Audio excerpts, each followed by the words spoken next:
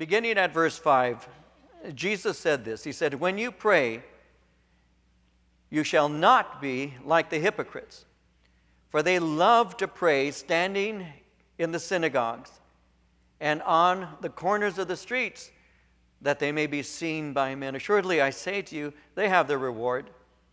But you, when you pray, go into your room, and when you have shut your door, pray to your Father who is in the secret place. And your Father who sees in secret will reward you openly.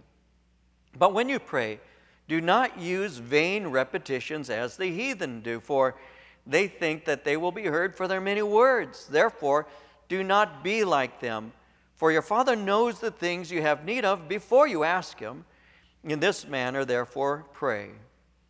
Our Father in heaven, hallowed be your name. Your kingdom come, your will be done on earth as it is in heaven. Give us this day our daily bread. Forgive us our debts as we forgive our debtors. Do not lead us into temptation, but deliver us from the evil one. For yours is the kingdom and the power and the glory forever. Amen. For if you forgive men their trespasses, your heavenly Father will also forgive you. But if you do not forgive men their trespasses, neither will your Father forgive your trespasses." Now, Jesus is teaching concerning three basic disciplines that actually were recognized at his time as the disciplines of a religious person. And so Jesus at this point is speaking about charitable deeds, he's speaking about prayer, and he's speaking about fasting. Now, last time we were together and we began to look at chapter 6, I shared with you out of verses 1 through 4 concerning Jesus' teaching on alms, or the giving of charitable gifts or charitable deeds.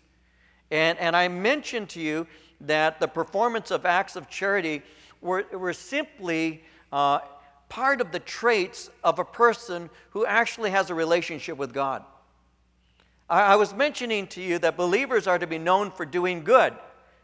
And we're to be known for doing good and not evil, because in doing good, we actually are giving evidence of a God who is good, and we're bringing glory to this God. I mentioned to you out of chapter 5, verse 16, how Jesus had said, "Let your light so shine before men that they may see your good works and glorify your Father who is in heaven."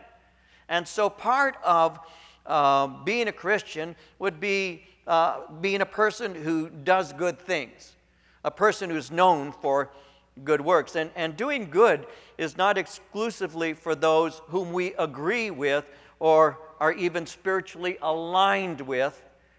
Doing good is simply what believers do, because it reveals that we are children of God, and this is a God who actually gives. In Galatians chapter 6, verse 10, the Apostle Paul said, "Therefore, as we have opportunity, let us do good to all, especially to those who are of the household of faith."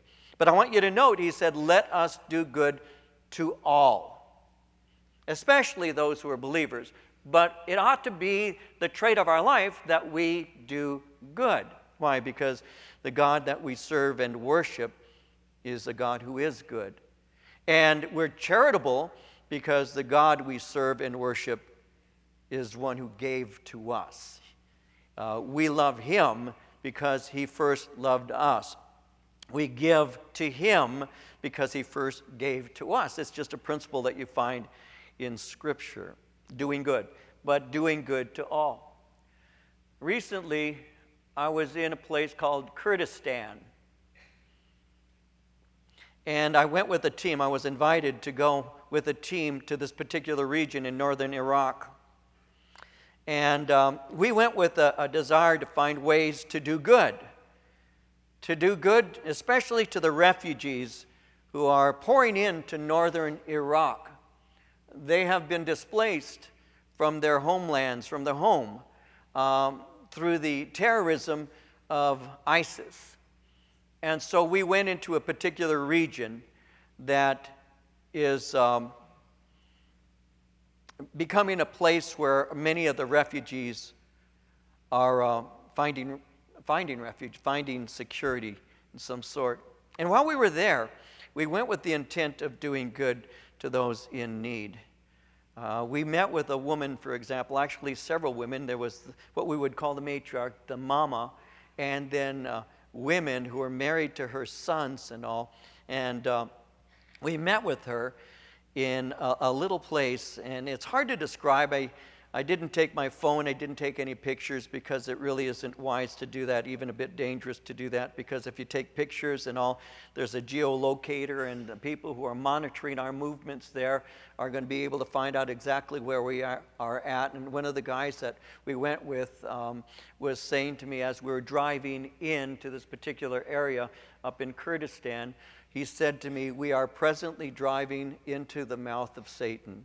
So we were very close to where ISIS is. As a matter of fact, we could look within a few miles and we could see where they are. And so as we went into this particular place, we went in knowing that we were driving into a place that should the Lord desire not to protect us, was a very dangerous place to be. And so as we were there, we went into this particular village, an area where and it's difficult again to describe. It's very hot. It was like 116 degrees in the shade. And so I stayed out of the shade. It was too hot. But we went into this area that was very, very, very hot. And there was what I would refer to as a triplex, just to give you an idea of a triplex. It's like, we'll say, motel rooms, 3 motel rooms that are hooked together. And you have to get out of your mind an image of a city, and you have to get more into a rural kind of thing where there's a lot of dirt and no asphalt or anything like that. And then you have these 3 dwelling places that are hooked together like 3 motel rooms, and each one of those rooms probably are about 200 to 250 square feet. They're rectangular in shape and all. And so you have a total of anywhere from 600 to 750 square feet. And in the 650 to 700 or whatever square feet, you have 23 people living. And so we met with the matriarch and daughters, or daughters-in-law really. And she had fled from ISIS, she and her daughters-in-law, and we were asking her, "What can we do for you? How could we be of help? What do you need?" And she said, amongst other things, but it riveted me when she said, "What I want is my husband and my sons back, because ISIS took them." The last thing she saw was them taking her sons and her husband and putting them in cars and driving away. And it's been months since she's seen her husband or her sons. She has one son who is a young teenager who has survived. He's the one who will carry on their lineage, carry on the family name, just as one young boy who was there in the meeting with us also.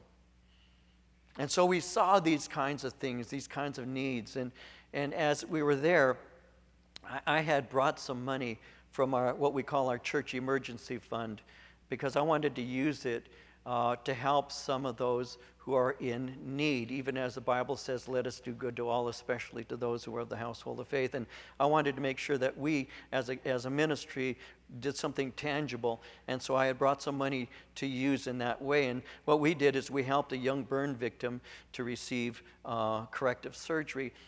There was this young girl, she's 16 years old. And she lives with 7, there's actually 8 in total, 6 brothers and sisters, 5 brothers and sisters, and her mom and her dad. And they live in a tent city with refugees of multiple thousands there. And they have a tent that they live in, but they don't have, well, it's a tent. So they have outside of the tent, in a small kind of just a small enclosure, they have a single burner kerosene stove. And she was making a meal for the family. I have a picture of the young lady right here. Beautiful, beautiful little girl, 16 years old. And she went out to begin to make a meal for the family, and she was lighting the kerosene stove, and it exploded, and this is what took place. That poor little baby.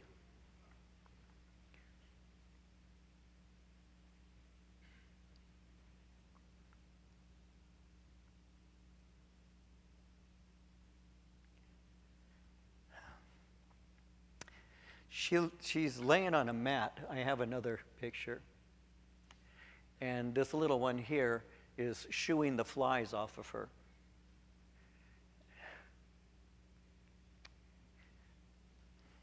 It's about 95 degrees in there. They have a fan that's trying to keep her cool. She's in such a state. And so what we did is I had brought emergency funds, and we asked, what is it going to cost to do some final repair work on her? And amongst the guys, all of us contributing, and you did, we were able to collect enough money for her to finish her surgeries, to repair her injured skin, and that's called doing good in the name of Jesus Christ.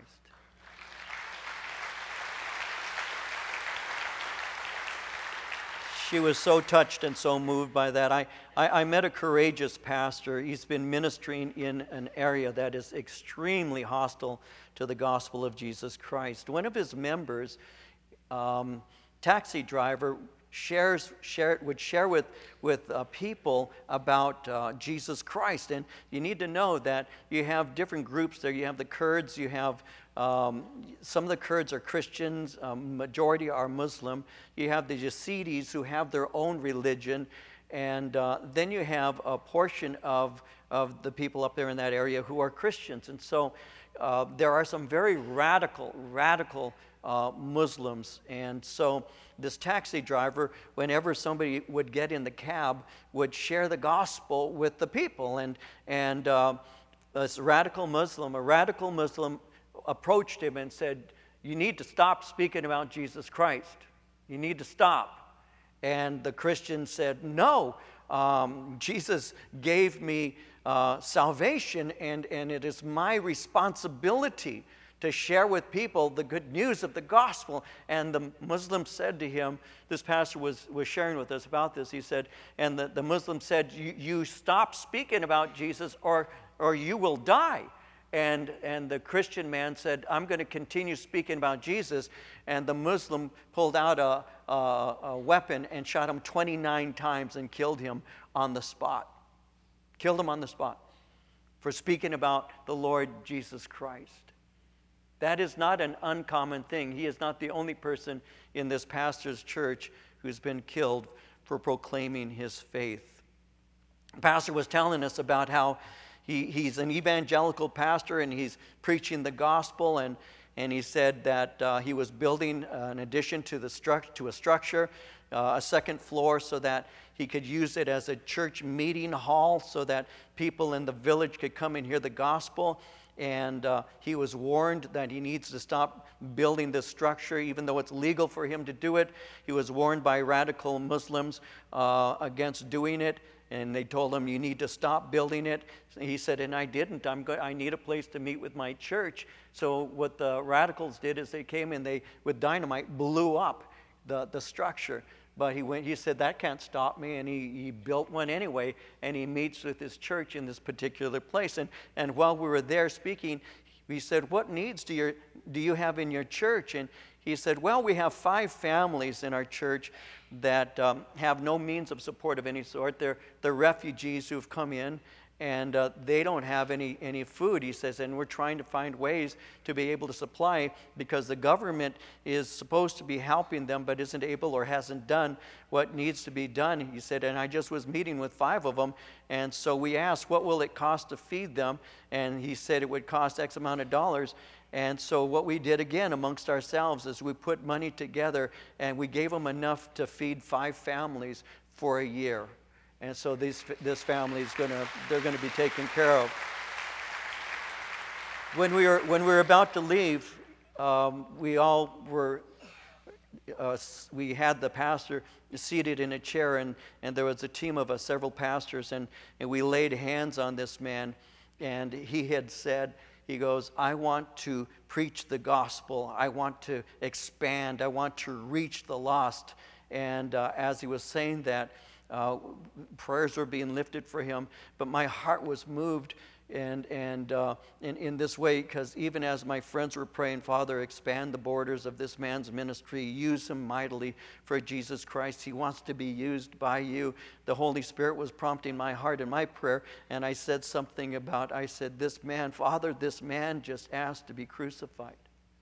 Because in that area, they will take you and they will crucify you if you're a follower of Jesus Christ. And this man has asked to be crucified. He has asked in two ways. One is, I am crucified with Christ, nevertheless I live. So yes, in the ministry sense, he wants to be totally sold out to you, but there's a very real cost for preaching the gospel of Jesus Christ. And we need to understand that. So we prayed for his safety. And so as we were doing things and ministering there, I need to be careful to stay in line with what Scripture teaches. Jesus made it very clear to do a charitable deed. Notice in verse 2, but he said, do not sound a trumpet before you as the hypocrites do. And so I'm not sounding a trumpet that we might be seen. I'm rejoicing that we as believers can be of help. The Bible tells us in Proverbs 3:27, do not withhold good from those to whom it is due, when it is in the power of your hand to do so. And so we had the ability to and had the opportunity to do some very practical things as we were there, and to minister in a very practical way. And that's what it's all about, isn't it? And so Jesus is teaching, and he's saying, listen, the earmarks of somebody who loves God include charitable deeds, but it also includes prayer. And so we're going to look at an outline of prayer right now as we go through our study. And I want to show you a few things here because Jesus is teaching some things related to prayer that I'd like to just lightly touch on as we go through this portion of Scripture.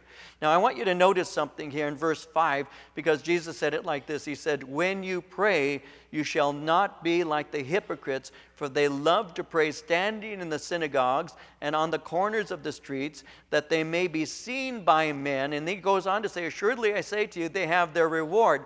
The attention that they garner from doing things outwardly, the attention they get from men is their reward.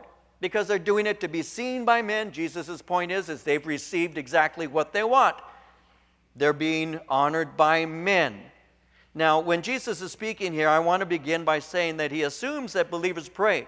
We need to remember that prayer was very much a part of Jewish daily life. As a matter of fact, during the time of Christ, devout Jews would pray 3 times a day. They would pray at 9 a.m., at noon, and then a third time at 3 o'clock in the afternoon. The psalmist in Psalm 55, verse 17 says it like this, evening and morning and at noon I will pray and cry aloud, and he shall hear my voice. And so at that time they had prayers that would normally be, for the devout Jew, normally be exercised 3 times a day. They had what they called morning and they had evening prayers also, and that would be part of what I just was sharing with you. And what they would do there is they would repeat first what was called the Shema. Now the Shema is the most important and ancient statement of faith that the Jews had. It's found in Deuteronomy 6 verse 4 where it simply says, hear, O Israel, the Lord our God is one Lord. So they would recite the Shema, they would say that, but they also might pray a series of 18 prayers that were basically exercised or prayed for various occasions, 18 prayers. And so faithful Jews would pray all 18 prayers 3 times a day, but they did it in an abbreviated version. Wherever there was a faithful Jew, when it was time for prayer, they would stop and they would pray. They were celebrating, at first, their ability to call on their God. But as happens so very often, they eventually began to formalize ways to pray. Now, in the formalization of prayers, in the writing down of prayers and the memorization and the reciting of these particular prayers, those things, on one hand, are actually very useful because it teaches the young as well as the old the value of prayer as well as the content of prayer. And so it can be used almost like a catechism in a sense to teach you these are the things of prayer and this is how we pray. There's nothing in and of itself, by itself, wrong with that. But what happened, as very often is the case even to this day, what was intended for good became corrupted. Over time, there were problems that began to creep into their prayer lives. Prayer, for example, began to be a religious ritual. They began to recite these prayers that they had memorized, and they simply repeated words. And the words became meaningless. They were just speaking without faith, and there was no expectation. They were just reciting words. Also, prayers for every occasion began to evolve. So they began to have certain prayers that were written down. Prayer for rain, prayer for a new moon, traveling, good news, bad news. They began to recite these kinds of prayers. Well, in doing so, that replaced the fellowship you're supposed to have with God, a fellowship that is built on a longing and a desire to know Him. They began to pray at certain times of the day. And when they began to ritualize that, it actually corrupted the fact that we should have a prayer life that is a continuation. It's like when you pray now, it's almost like you may be praying when you're driving. I pray when I'm driving all the time. Father, please get that guy off the road. I'm in a hurry. I pray all the time. But the Bible tells us that we should, according to 1 Thessalonians 5:17, that we should pray without ceasing. It's supposed to be a habit of prayer, a communication with God. Not a set time, I'll pray just these 3 times and these certain ritual prayers. But no, it's a conversation that you have with the Lord. That shows that you have communion with Him. Paul in Romans 12, verse 12 said we're to be rejoicing in hope, patient in tribulation, continuing steadfast, he says, steadfastly in prayer. As all of this is going on, long prayers came into fashion. And you had what were called the scribes, who were the religious experts, the experts of the law of Moses, and the Pharisees, which were a particular denomination of Jewish faith. And the scribes and the Pharisees began to be well known for their long prayers. And they began to actually sell their prayers. And if you wanted a prayer, the more you paid, the longer the prayer.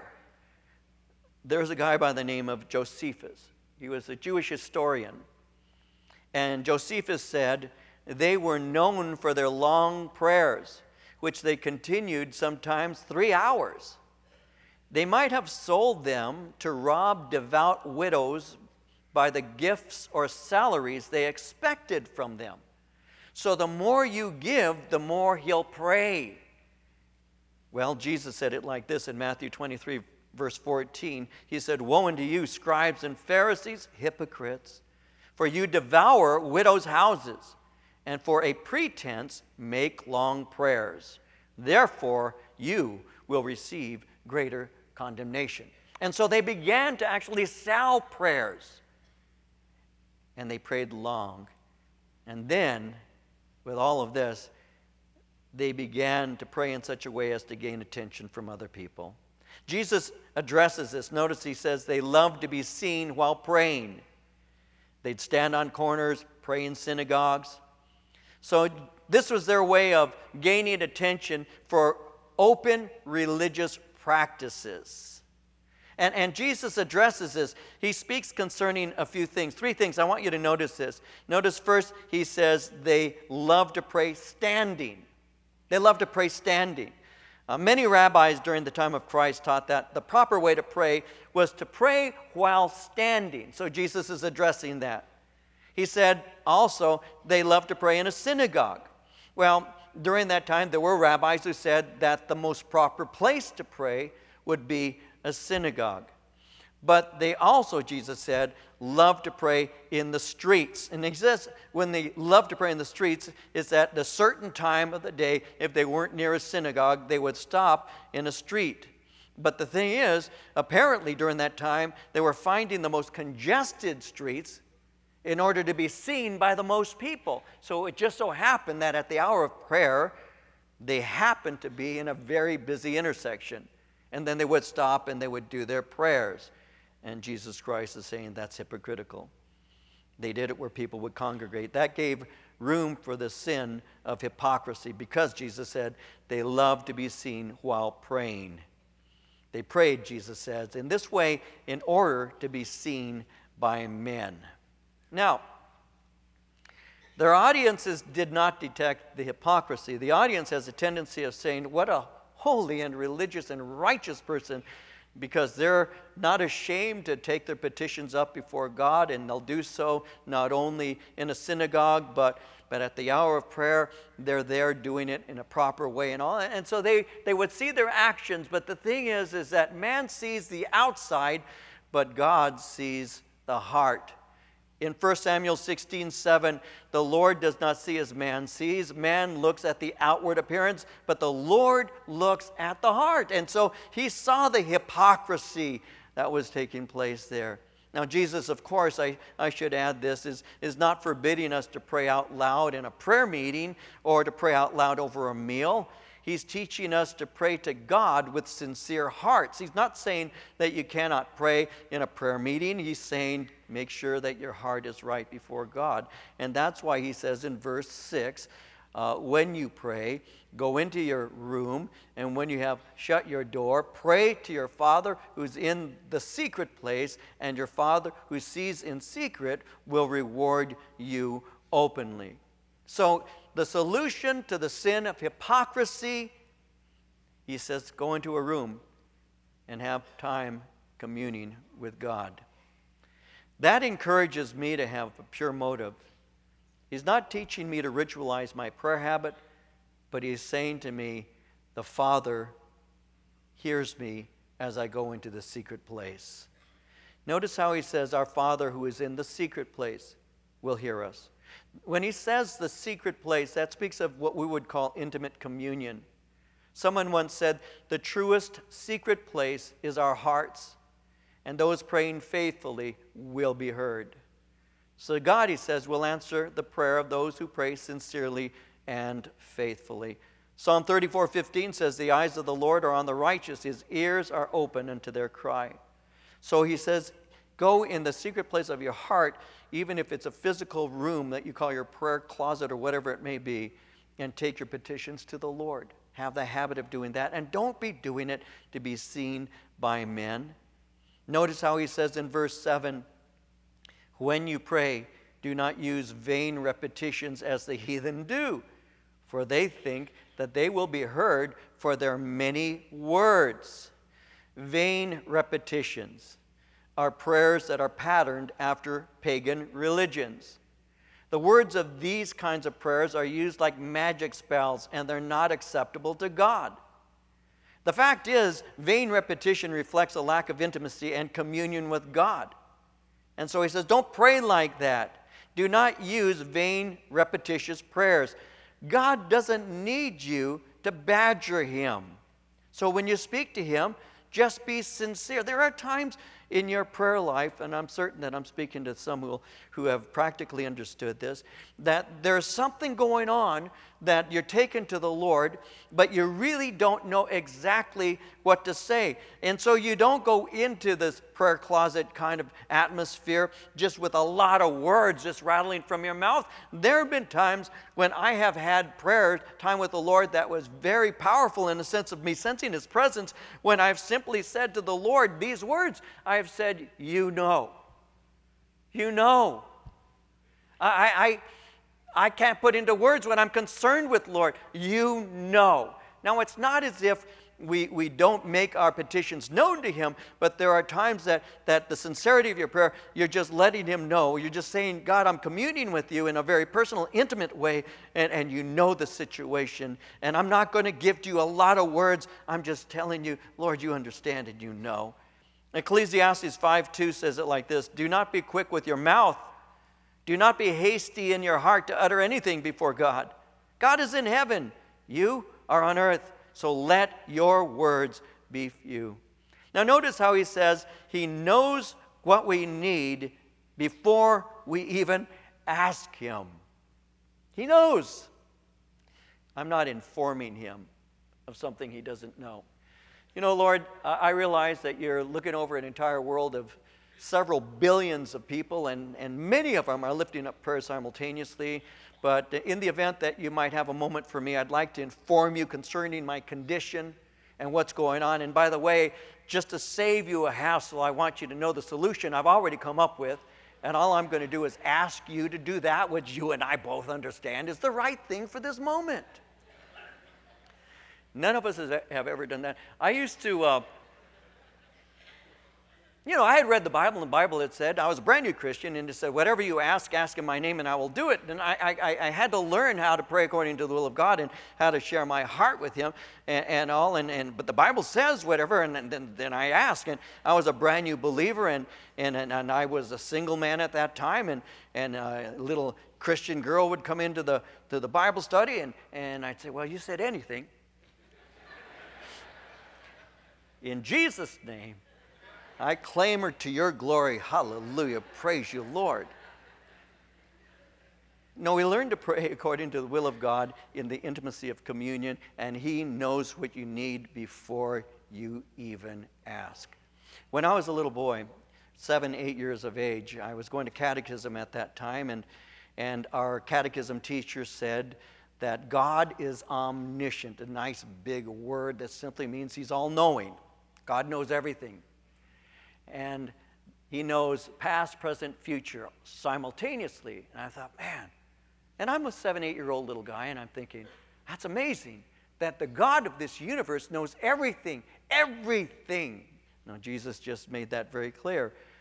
He said to us that God knows what we need before we even ask. And so, I would go to bed, and I did this for quite some time, and I can still remember saying something like this: God, my teacher told me that you know everything even before I ask. That means that you know what I would ask for if I were to ask it. And seeing that you already know what I would ask for before I ask it, then I'm going to say to you, good night. I did that for months because I was taught He already knows. So why should I ask? The Bible says to us in Isaiah 65:24, it shall come to pass that before they call, I will answer. While they are still speaking, I will hear. Well, you see, by praying, when we pray, in reality, we're really instructing ourselves, not informing Him. Prayer evidences a sincere faith. Prayer reveals communion. It reveals relationship with God. When you're having a conversation with God, prayer reveals your love for God and your awareness of the love that He has for you. Prayer reveals humility, that you even come to Him, and prayer also reveals childlike faith and trust that God is able to provide. Now, when Jesus is speaking here, He's not giving to us a prayer to ritualize, memorize, and repeat mindlessly, though sometimes, unfortunately, that happens. But He's actually giving to us a model. That's why He says, in this manner, therefore pray. In this manner is another way of saying along these lines. So He's not replacing ritual prayer with another prayer intended to be repeated. What He's doing is He's giving us insight into who we are actually speaking to when we do pray. And notice what He says, and I want to take this apart. I can't give you as thorough a study. I was telling my wife earlier that I could actually make this into probably a 10-week series. And I'm just going to touch on some things very quickly here, so forgive me if it's brief, but let me give you some basic things. So He says again in verse 9, in this manner, therefore, pray. Our Father in heaven, hallowed be your name. Our Father. Our Father. He's my heavenly Father. He loves me. And I can trust Him. He's my Father. Many in this room, many in this world cannot say that they had a father that loved them, that provided for them and protected them. It seems to be a growing number. As a matter of fact, it is a growing number of fatherless children. God bless the single mamas who are doing the best that they can. It's just a sad situation for the children because Daddy doesn't love them. Daddy's not there for them. I prayed for a little boy. He couldn't have been more than 6 years old, 7 years old, many years ago now. He's a young man now, but he was a little boy then. When a mama came walking up with him, beautiful little guy. I still remember him, little blonde guy, little guy. And I still remember Mama bringing him up and saying, Pastor, can you pray for my son? And I said, of course, what can I pray for? And the little boy's looking at his feet, and Mama says, well, yesterday his father told him, I don't love you. And when she said that, repeated those words, I'll never forget this little boy's shoulders slumping and his little head going down. And I took him in my arms, and I pulled him to me, and I held him. And I touched his little head. To this day, my heart breaks for that little boy. I was at a men's breakfast many years ago now when a music minister was sharing his songs and leading us in worship. I was teaching in another fellowship, and the music minister stopped and kind of shared a little bit from his heart with the men. And he said, I was 6 years old. My dad was walking through the front room, and as he was about to walk out the front door, I asked him, Daddy, where are you going? My father says, oh, I've got to go out for a little while. He said, I said to my dad, can I go with you, Daddy? And my father says, no, son, no. I'll be back in a little while. And he walked out the door, closed the door behind him, and he said, and I never saw my father again. He left the family and left this little boy. When he said that, some of the men in the room began to laugh. They laughed. And I'll never forget this music minister as he looked at us and he shook his head and he said, I guess you're right. I wasn't worth coming home to.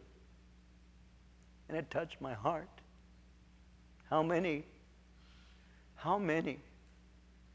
people could say the same kind of thing? My father didn't love me.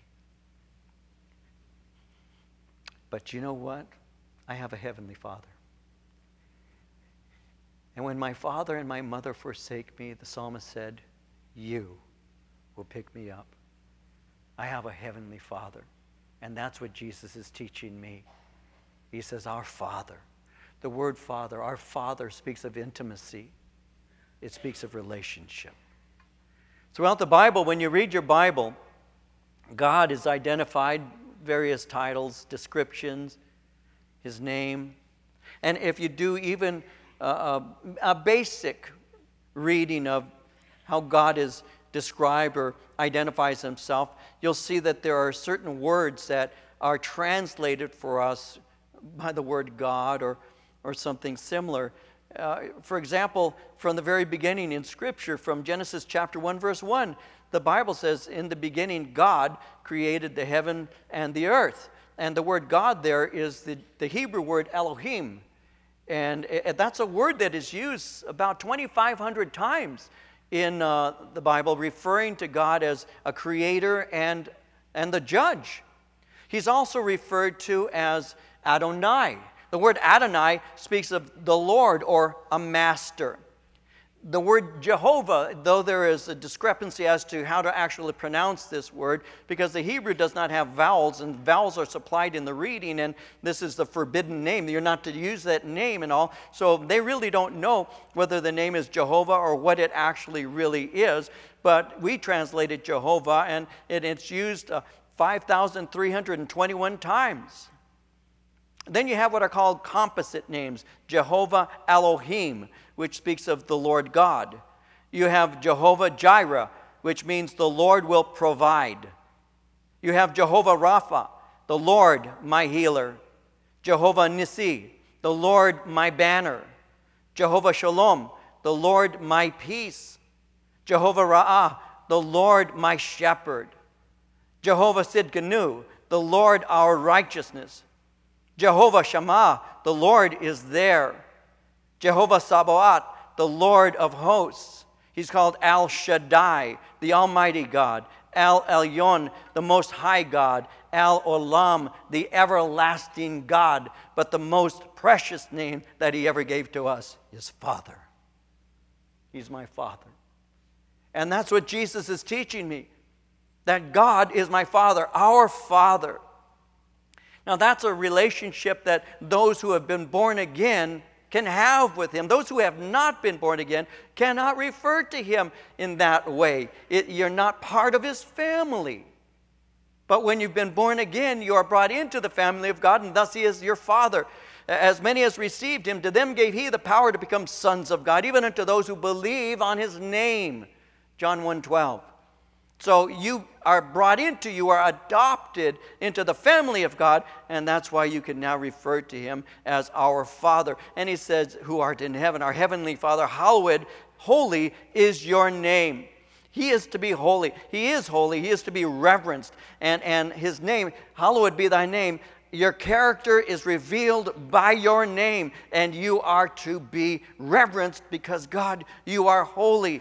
And we acknowledge that you are holy. And when you acknowledge the holiness of God, this is something that's really important for us as Christians. When you acknowledge the holiness of God, it results in us realizing that without him we are nothing, and it actually leads us to confessing our sins, which results in purity of a life.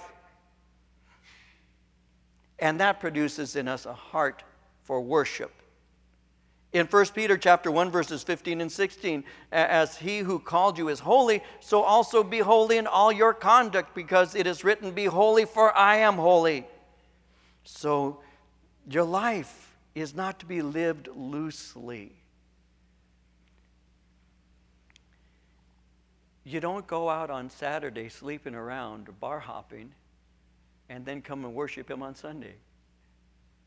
You know, that was what many of us did. That's what I would do. I mean, church for me was a place that I would go to for weddings, but especially for the reception afterwards, so you could drink. Baptisms, same thing. You have the baptism and of the child, and then you go to your friend's house and you drink. So it was more of an excuse and all. And yet if you'd have spoken to me, I'd have said to you, oh yeah, I'm a Christian. Of course I'm a Christian. I just went to a wedding. I just went to a funeral. I just went to a baptism. Of course I'm a Christian.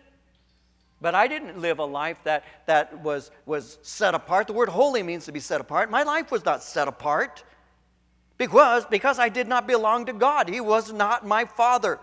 I was not part of his family, and therefore his character was not being revealed in me. I have a grandson. I have two beautiful grandsons. Let me boast for a moment. Forgive me. My Josiah, who is the apple of my eye, all of my babies I love, and I don't want to give one more attention than the other, but I will say this. I have a newest addition, my grandson, David, Aaron. And he looks like his dad. But when I'm holding him, my son and my daughter-in-law will say this. They say, he really looks like you. And he does. And I like it. I like it. I do. If you're a Facebook friend, go to my Facebook page. I have a picture of my Zoe and my David on it. I posted it. And they're seeing their very first fireworks display, and it's just beautiful. But you'll see my little David, baby David. I mean, he looks like me, and all. And there is a family resemblance.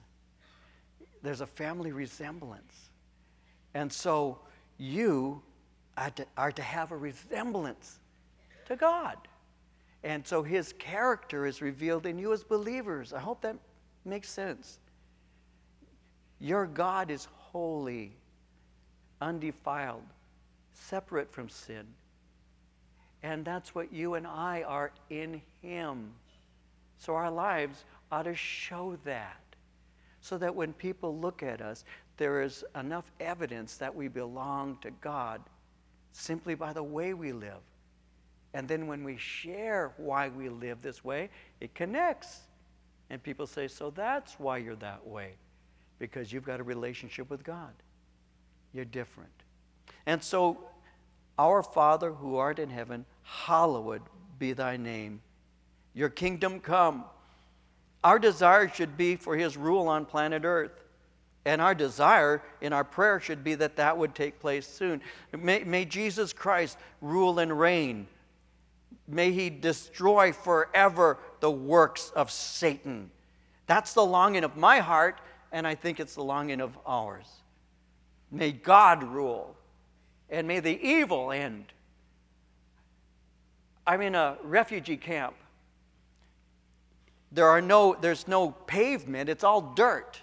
It's very organized. It looks like a neighborhood, 10 by 12 square foot tents and all. It's very organized. But there's no streets, there's no green belt of any sort. There's nothing to cool you down. You're just in a tent city. And as I'm standing, and all of these children are coming around and being communicated with, and all, my eye falls upon a little girl between 2 and 3 years of age, and she's standing wearing a little sun-type dress, and it's 116, like I was saying. It's very hot. She's got some flip-flops and a little sundress. Her hair is brownish, and her skin is light because she's a Yazidi, and the Yazidis actually many of them have green eyes or hazel eyes and light skin. They're very much my coloring, and I see this little girl standing by herself on a street where all the kids are somewhere else, but this little girl, 2 or 3, she could be one of my granddaughters' age, standing in the middle of a dirt path that's a street. And I'm looking at her, and from behind, it could very easily she could pass for my Stella. And the Lord touches my heart. These children, they're out there with nothing. And so the reason that baby is there is because of the evil of this world. It's because people have displaced her and her family, and she is now and has been in this camp since she was probably just an infant. They were in this camp probably up to a year, living in that way in a 10 by 12 foot tent. Little girl, no place to play, no parks, no pool, even a small pool that you could put her in so she could cool her little body down. If that doesn't anger you about what the enemy has done, I don't know what will. If that doesn't bother you, I don't know what will. To see these children without anything. And it's all because of the enemy and sin.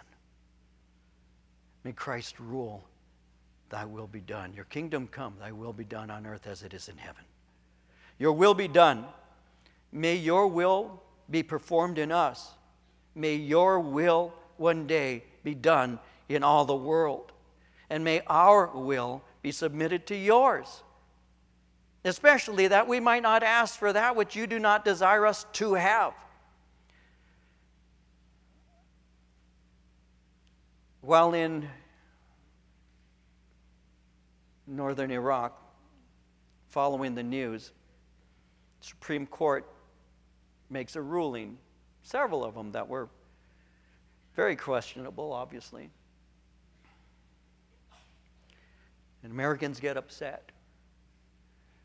Couple of things I'll say very briefly. I know you had a great teaching last week, and I know I don't have to add to that.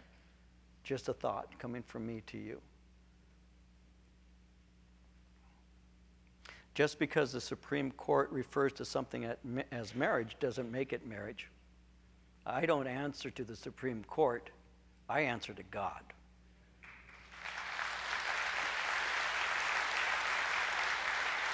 I'm under the law of the land, and I'm certainly not going to go out as a habitual felon, but in issues of such as that's a question of conscience.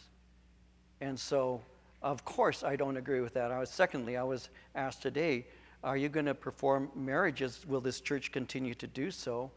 And the answer is, I'm called by God to do what God calls me to do, And should I be asked and should I be able? Of course I'm going to perform marriages. And of course we're going to make sure that they're biblical marriages.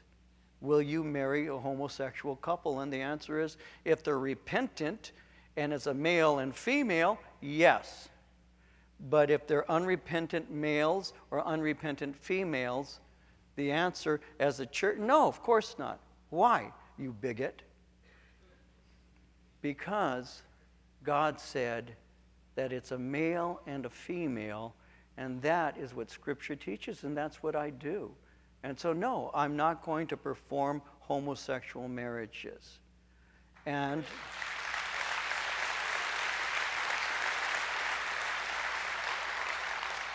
but I also want everybody who's hearing this, and this will go out over the air, so I want it to be very clear, that I don't hate sinners.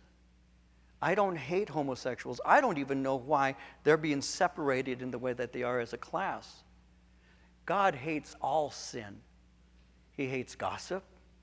He hates gluttony. He hates it when we're drunk. All kinds of sin. So I don't see that as a special class. I just see it as people who need Jesus Christ. So the gospel goes out to everyone. That's what it does. And it's not with hatred in my heart at all. It's love, because I actually believe in eternity. I believe that there is a God. I believe that there is a heaven. And I believe there is a hell. And I want people to go to heaven. That's why I preach the gospel of Jesus Christ, so that the sinner can be set free from gluttony, from gossip, from lying, from murder, from all those sins. You can be set free. And so that's the bottom line. You know, one of the things, and I don't know if this will make sense to you as I say this, but we're not trying to make America into a Christian nation. And you might say, well, wait a minute. No, I'll say it again. We are not trying to make America into a Christian nation. We are trying to make Americans into Christians. And there's a difference. There's a difference. We want all men to be saved. And when people come to faith in Christ, that's the answer. The answer isn't going to be found in a new president. You see, I don't worship a president. I have a king, and I worship the King, Jesus Christ. And so I look to him for my leadership. And so we need to understand that thy will be done on earth as it is in heaven. May God's rule be in our hearts so that this nation changes to follow Jesus Christ. Listen and remember this, that when the gospel was birthed, during that day, it was birthed in some areas that were very, very sinful. And perhaps we forget, I'd remind you, read the book of Ephesians. Read the book of 1st and 2nd Corinthians. Read Romans, especially chapters 1, 2, and 3. And you're going to see the environment. Look in Acts chapter 17, where the Apostle Paul is there in the city of Athens, and his heart is grieved because he sees that the entire city is wholly given over to idolatry. And the Spirit of God begins to move in him, and he begins to proclaim the gospel of Jesus Christ. You see, that's what the church was birthed into. We need the power of the Holy Spirit, and we need the Word of God working together to cause lives to be transformed so we can be the salt, so that we can be the light in a tasteless and darkened world. And the gospel of Jesus Christ cannot be quenched. The light of God will go forward because God gives us power to do that. We need to understand that. We need to understand that. Hold fast to Him. The best is yet to come. God wants to do a work. And so, yes, thy will be done on earth as it is in heaven. Give us this day our daily bread. Teach us day by day dependence on you. Because, God, you're the only one who can provide everything that we truly need. Day by day, may we learn the secret of contentedness. Keep us from materialism. And keep us from fear that we don't have enough. Teach us what you taught Paul, where Paul said, I've learned in whatever state I am to be content. Teach us the secret of contentedness, day by day dependence on you. And forgive us our debts as we forgive our debtors. Now that means simply that I'm a sinner and I need humility. Forgive me my debt because I owe you a debt. Forgive me. That cuts out all opportunity for prideful self-righteousness, making demands on God. I am a debtor to God. I'm a sinner in need of forgiveness, and God needs to forgive me of my sin debt. And sometimes we can demand from God what we think He owes us, and we get angry with Him when He denies us. But no, He owes me nothing but judgment, but He gives me His grace. But notice He says, even as we forgive our debtors, we are sinners not deserving His provision, but we do receive His grace. And if I have received His grace, I extend it to others. I'll show you something in just a moment. He goes on and says in verse 13, do not lead us into temptation. Deliver us from the evil one. For yours is the kingdom and the power and the glory forever. Amen. Deliver us from the evil one, Lord. And by the way, Father, help me to not be presumptuous, thinking I'm being led by you, and to enter into an arena that will stumble me where I think you led me there, when in reality, you were saying I ought not to go there. There are guys, for example, how do I illustrate that? There are guys who had drinking problems. They get saved, and then they say, well, God has called me to go back to the bars I used to go to and win them. If you were an alcoholic and you were always in there drinking and getting drunk with your friends, that is not a place for you.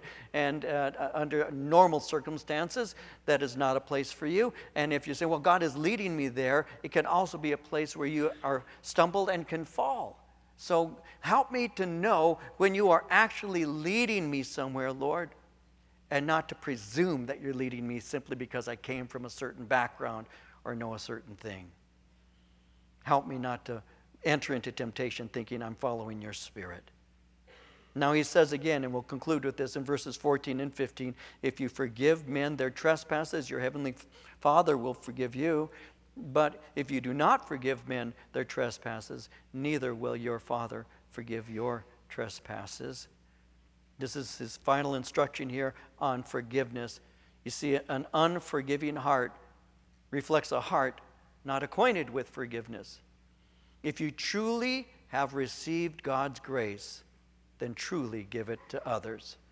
It's been said, no prayers can be heard which do not come from a forgiving heart. When you understand, and when we understand what great sinners we have been and still can be, it produces humility. Be very careful never to fall into the trap of saying things like, I don't understand how they could do that.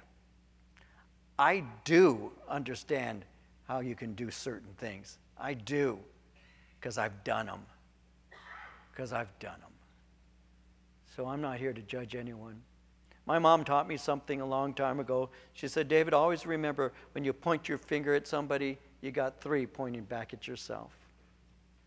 And that's true. That's why I always just point my thumb at people. Or my hand. Never forget that.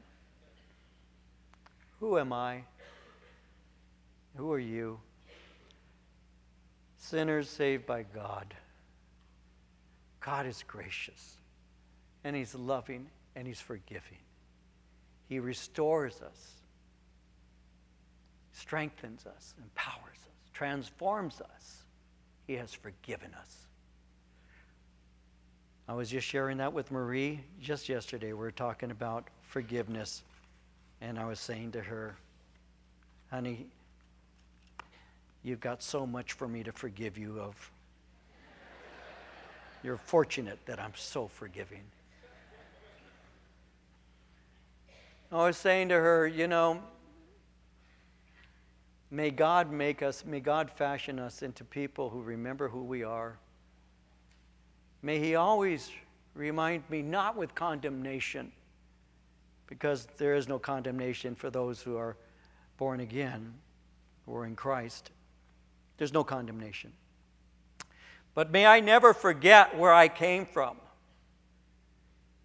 May I never forget what it's like, what my life was like without Jesus Christ. May I never forget that. May I never get to the point where I say, I don't understand how you did that. I remember what it's like to wake up in a pool of vomit that I poured on myself. I remember what it's like to be so hungover I didn't even know where I was. To do things that I won't repeat. I haven't forgotten. I haven't forgotten the hatred that I had in my heart. I haven't forgotten what I did to my parents and how I treated them and how I treated my sisters and how I embarrassed my family with the things that I did and the way that I was. I haven't forgotten. I never will. And I ask God, please, never let me think that I'm something, because I'm not. All I am is a sinner saved by grace. And may I always remember that. And may I love the people that Jesus died for.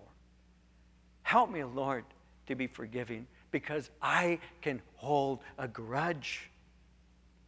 Oh, I forgive, but I'll never forget. Well, you're not forgiving then, are you? Because God doesn't remind me of my failures. God has made me new in Jesus Christ. Old things are passed away. Behold, all things are become new. I once was lost, but now I'm found. I once was blind, but now I see. I was that, but I am not that now. But I never want to forget what I was, so I never judge somebody who's where I used to be. And I can be a beacon of light. I can say, look what God can do in a life if you give your heart to Jesus Christ. Again, just yesterday, Marie and I were talking about it, and I was driving with her, and I said, God has been so good to us. He is so good. What a God we worship. What a loving Father we have. Praise you, Jesus, for your goodness to me. Praise you, Jesus.